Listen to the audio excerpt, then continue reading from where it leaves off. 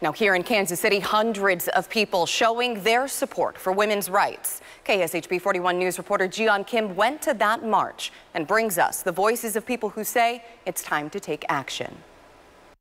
Women's March for Reproductive Rights, KC, kicked off from Mill Creek Park here on Country Club Plaza after a rally. I'm telling you, the Texas ban is coming to Missouri. The message of the speakers were clear: know your history, know your rights, and get involved. The new abortion law passed in Texas was one of the most referenced topics. It effectively bans most abortions in Texas, even in cases of rape or incest. Many expressed their concerns about those restrictions coming here to Missouri. We spoke with women and men, young and old, about why they're here today. I don't think that health care is an option. I think health care is a right. I am old. I've been doing this for years, and things are getting worse, not better.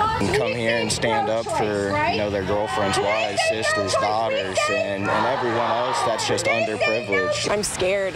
I'm really scared that I won't have the freedom that I do now. We, of course, heard from Planned Parenthood as well as dozens of other speakers today. Throughout the rally, we also heard expressions of solidarity for Black Lives Matter.